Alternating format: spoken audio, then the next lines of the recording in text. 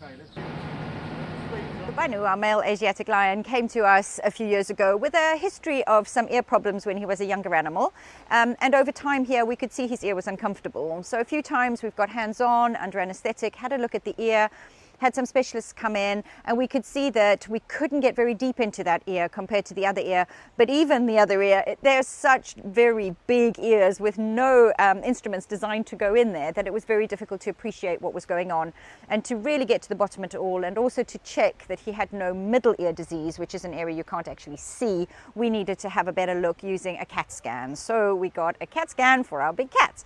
And we did this by getting a truck with a CT scanner on board, so that we could safely move Bhanu just from his den into the CAT scan and back to his den, which was safe and comfortable for everybody, rather than moving him far away. So what we could see was what is called an otitis externa. That means it's the outer ear that's infected, not deep inside the ear.